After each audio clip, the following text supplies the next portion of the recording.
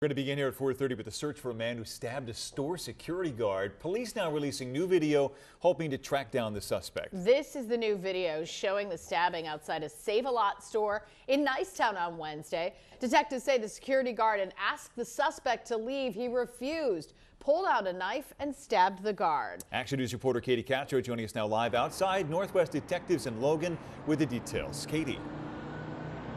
Yeah, Brian and Sarah, police are continuing to look for this man. We spoke with residents in the area today, and they are hoping that this man has a conscience and turns himself in.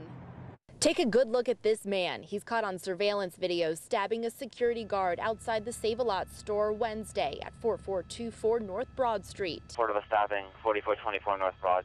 Police say it all started when the security worker was asking the man to leave the front of the store. The man refused to leave. After several verbal confrontations, the man pulled out a knife and stabbed the security worker. Drove himself to the hospital after being stabbed.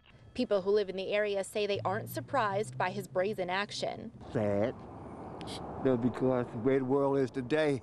But many are surprised it happened in broad daylight just after 12:30 p.m. Her and I, we don't go out at night. Now the search is on for the man who stabbed the security guard, and police say he shouldn't be far. Also be advised the male that did the stabbing is frequently everything in that parking lot area.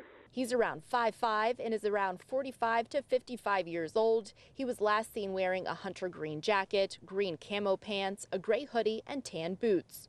Residents say they are fed up with the violence. It makes no sense. Make a man doing his job. And they'll be on the lookout for the man. Just be aware of what's going on around you. Now, if you see that man, police say do not approach him. Instead, call 911 immediately. Reporting live in Logan, Katie Castro, Channel 6 Action News. Brian. All right, Katie, thank you.